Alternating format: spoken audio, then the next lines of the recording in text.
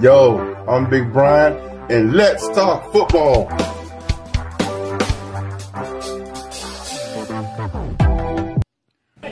Your story is absolutely incredible. You were born in 1966 in Fort Lauderdale, Florida, third youngest of 17 kids. I used to be so mad at God for giving me all these brothers and sisters. And man, you know, we got nothing. I had nothing. Everything got passed down. And the 15th, you know, and we didn't have anything. My dad, you know, was a roofer, and my mom, you know, 17 kids, you know, she was pregnant a lot, you know.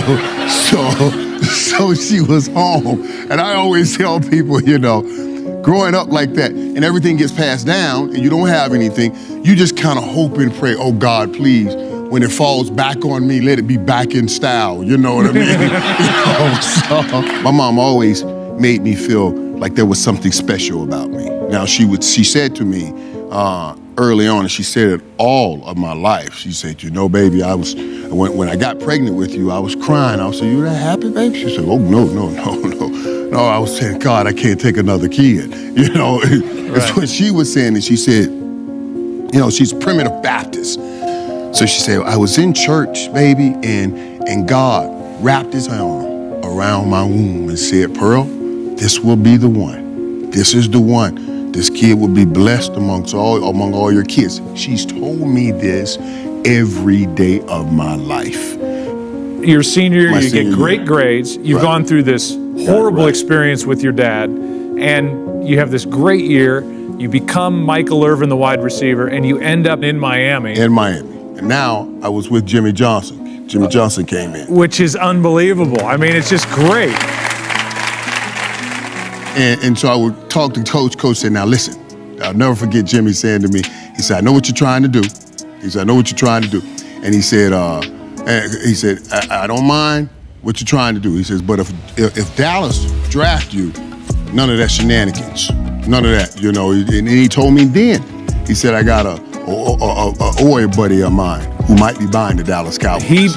He knew prior that it was a possibility. Getting drafted. Wow, that Jerry could be the owner. Jerry was looking into buying the Dallas Cowboys. And if Jerry's the owner, and he was coming as the coach.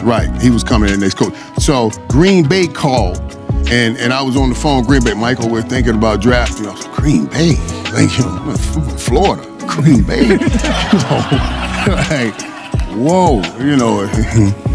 And my whole house started, no way, Green Bay. No, I'm like, oh my God. No, right? I'm looking around like, we the poorest people in the world. And we talk about no way, Green Bay. And I actually said no to Green Bay. And then Dallas just drafted me. They never even called. You know, they never even called. They just drafted me.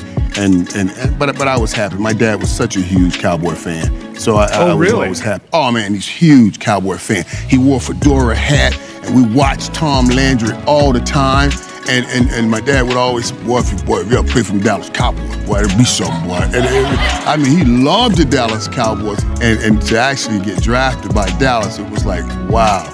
I think people might not be aware that when you were a first-round pick of the Dallas Cowboys, you played for Tom Landry. Yes, I played for Tom Landry. Now, playing that 1 year up under Coach Landry was tough. You know, they had gone 7-9, and at the time, the Cowboys had never drafted anyone like me. You know, Tom Landry didn't have anyone with earrings in his ear, and I had this big old gold chain with a gold rope, you know, big old gold rope. And the first day on my opening press conference, I said, listen, these hands, I catch so well.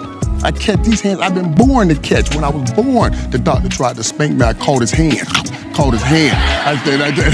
What do you think the Rev would have thought of his boy as a Super Bowl champion Dallas Cowboy? No, my first touchdown, on the first one you showed, that's what I thought about going across the end zone.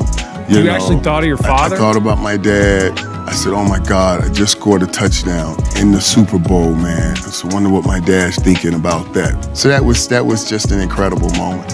Wow.